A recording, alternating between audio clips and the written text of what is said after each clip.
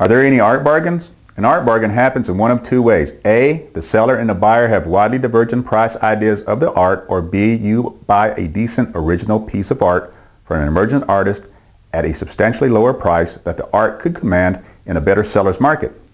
The true bargains are also when an art connoisseur who has knowledge of the arts and prices and who can recognize originals from fakes, etc., comes onto a work of art being offered by someone less knowledgeable than him or her on that particular art piece.